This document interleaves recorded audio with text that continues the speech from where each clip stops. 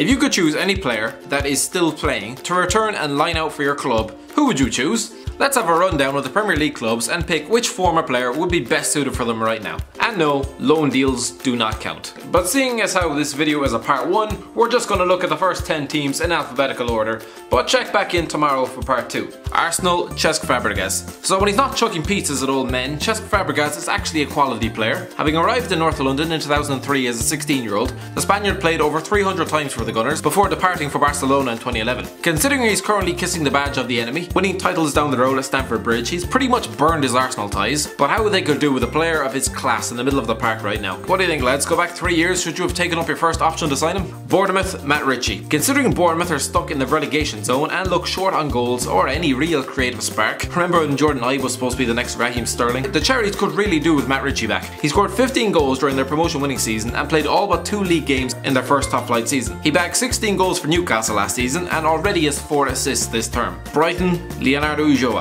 You look at the Brighton squad and their only fit striker is Big Glenn Murray. Good lord, that just screams relegation, doesn't it? Now, I'm not saying Leonardo Ulloa is a world beater, but he is a Premier League winner. Then again, so is Luke Chadwick. Ulloa bagged 26 goals across 2 seasons for Brighton and has never let the Foxes down whenever given a chance. Burnley, Kieran Trippier. Burnley have let some decent players go in recent years, but Kieran Trippier has recently gone from strength to strength lately. Kyle Walker's left Spurs, but nobody at the club seems to have noticed. Trippier provides a real threat from the right back slot, whipping balls in for Kane, which he gratefully gobbles up. Chelsea, Kevin De Bruyne. If Chelsea needed a reminder of what they missed out on by letting Kevin De Bruyne slip through their fingers, letting him leave for Wolfsburg after just 3 league games, it was served up in their last match, with the Belgian firing home the winner for Man City at Stamford Bridge. The lad is arguably the Premier League's best player. What was Jose Mourinho thinking? If you were to slot De Bruyne into midfield alongside compatriot Eden Hazard, the duo would be unstoppable. Crystal Palace, Dwight Gale. Alright, considering Dwight Gale is finding it difficult to dislodge Joselu, a man who can't seem to score unless the defender kicks it off his ankles, maybe Crystal Palace fans are underwhelmed by this one. Here's the facts though.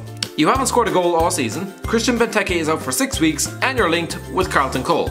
Gale finished as Palace's top scorer 2 years running, they could do with him back. Everton, Romelu Lukaku. Speaking of teams who need goal scorers, Ronald Koeman might have thought he just had a great transfer window, despite losing Romelu Lukaku to Manchester United. The only thing is, he signed about 7 number 10s and no real striker. If you were expecting Wayne Rooney to deliver the goods, lads, he can barely hold his personal life together at the minute, so that might be wishful thinking. Put Lukaku, a man who bagged more than 15 goals in each of his 5 seasons at Goodison Park, in that side, and you can bet they wouldn't be languishing down near the bottom of the table. Huddersfield, Danny Ward. No, I'm not talking about the goalkeeper who spent last season on loan from Liverpool.